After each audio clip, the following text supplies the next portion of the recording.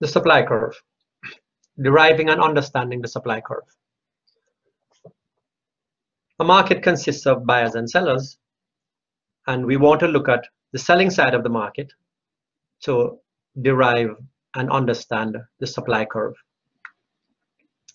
Our application is Linstead Market, where sellers and buyers come together every Saturday to exchange produce.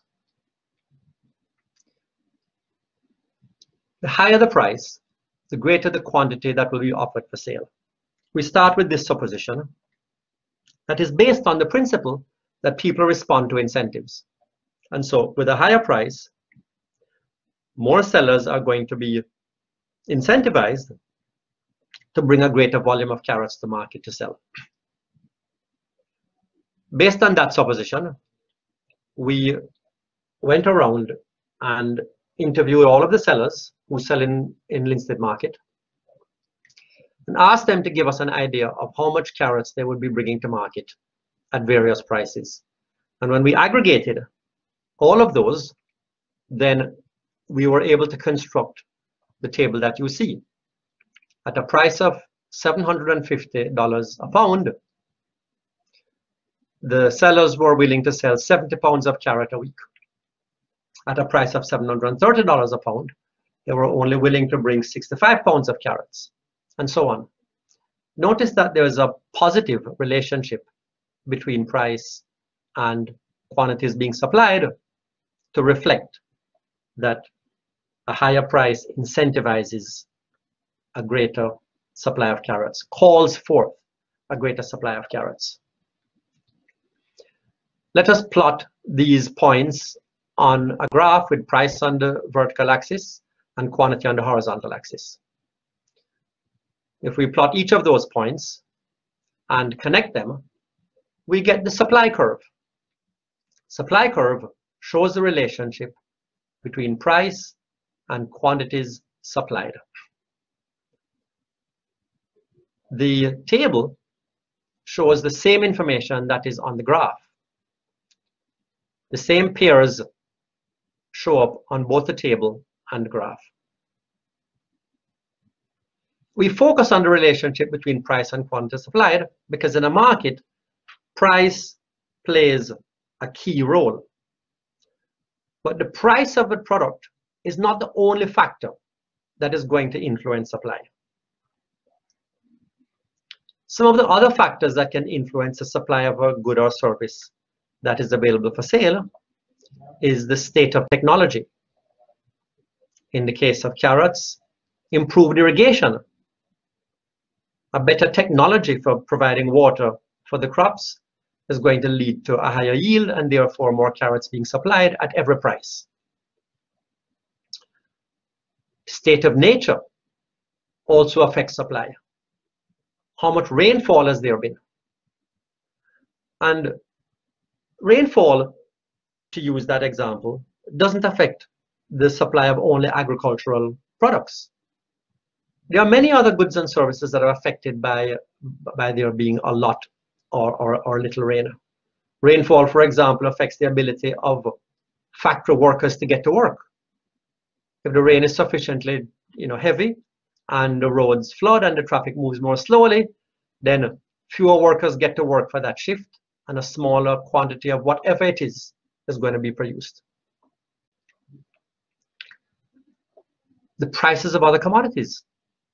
For example, the prices of potatoes is going to affect the willingness of farmers to plant carrots. If potato prices go up, they're going to shift their fields, their acreage, from carrots into now higher priced potatoes, and the supply of carrots is going to fall. Institutions, economic institutions can affect supply. Institutions here refers to what are the rules and behaviors that generally govern economic activity. So for example, to give you one glaring example, if the good or service is legal or illegal, that's an institution. That affects the willingness of people to supply it. So illegal drugs, for example, the supply of that is restricted by the fact that it is against the law to produce them and to distribute them. So any of these factors can affect supply in addition to the price.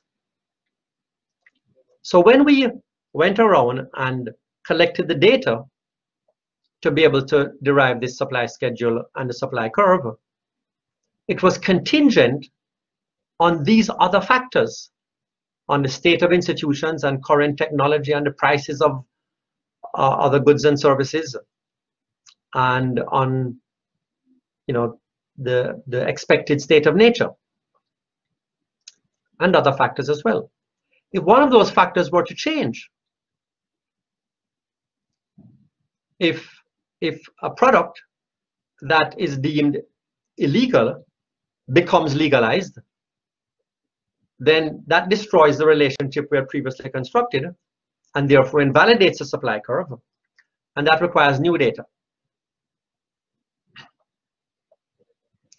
It means that perhaps if a competing use for the land becomes legalized, let us say marijuana growing becomes legalized, then carrot farmers are going to want to, some of them anyway, shift out of farming carrots to growing ganja.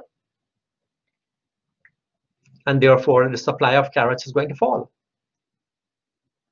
And if the supply of carrots falls at every possible old price, then when we construct a new supply curve, all of those points and the line will be to the left of the old supply curve. So at a price of $710 a pound, instead of 60 pounds of carrots being supplied, now only 50 pounds will be supplied. Our shorthand is to say the supply curve of carrots shifts to the left. So we conclude that the slope of the supply curve reflects how quantity supplied changes in response to a change in price.